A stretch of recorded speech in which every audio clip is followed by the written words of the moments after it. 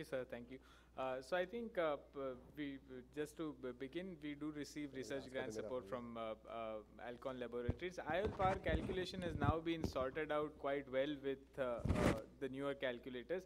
And I think so for post-refractive, the main surgical challenges are in post-RK and in post-ICL cases. In post-LASIK cases, probably cataract surgery itself is not much of a challenge.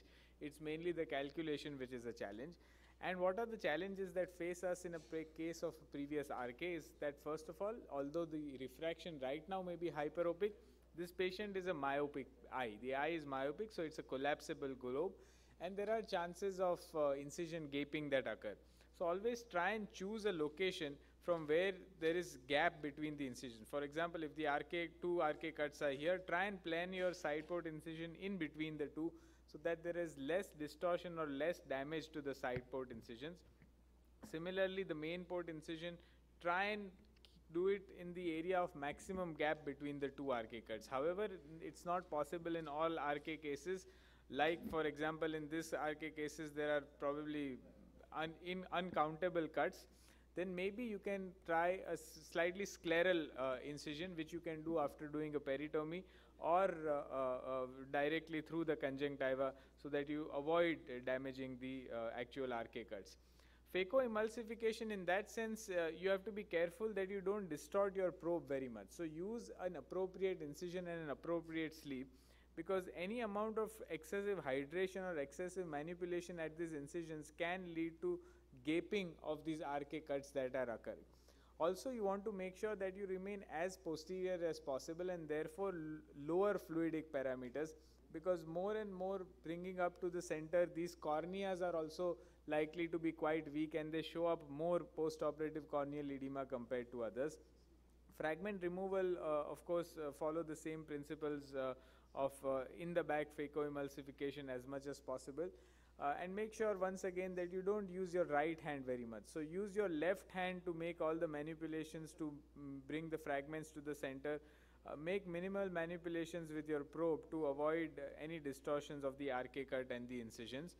IOL insertion, you don't want to try and enlarge this incision very much, because wound gaping can be an issue, and even with a 2.2 or a 2.4 incision, in the end it's very important to check the integrity of the incision, and it's not just the size. For example, if you noticed a large leak, this incision is unlikely to be very self-sealing, and you may want to even suture a 2.2 or a 2.4 millimeter incision in an RKI. But with appropriate parameters and in the back phacoemulsification, you can achieve these results on day one. But like I said, do not hesitate to suture, and this may require multiple sutures. This may not only require suturing the incision, it may also sometimes require suturing the RK cuts. For example, here the RK cut was gaping, here the main incision was gaping. So you need to make sure that you suture all of these wounds, and forewarn these patients that your eye is abnormal and we may need sutures. So don't hesitate and keep an ego issue of not taking a suture even if you felt there was a need for suture. And look at this case with an extremely abnormal cornea, already pre-decompensation of the cornea occurring.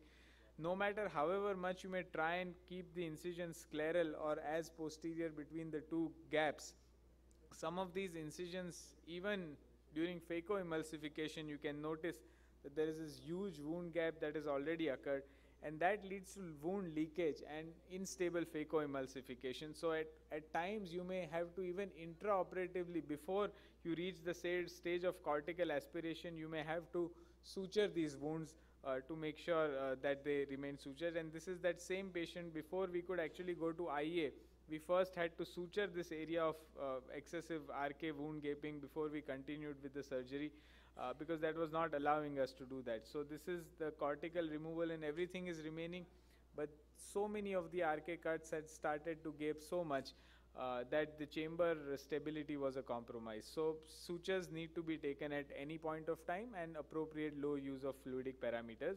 And in the previous challenges in the previous ICL, the IOL calculation need not change.